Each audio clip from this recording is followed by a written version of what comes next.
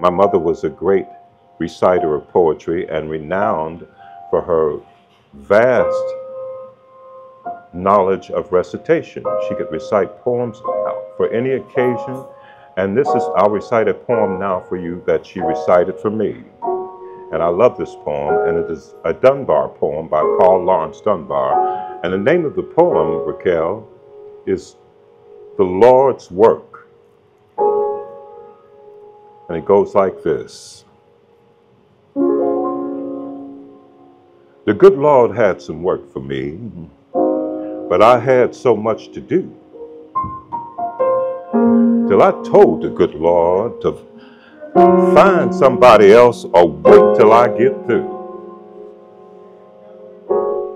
Then one day I needed the Lord. I needed him right away, but way down in my accusing heart I could hear the good Lord say,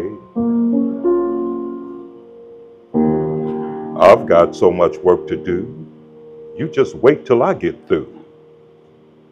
So now, Raquel, when the good Lord's got some work for me, I don't shirk. I just get busy and I do the good Lord's work. 'Cause can't nobody do what the good Lord done laid out for you.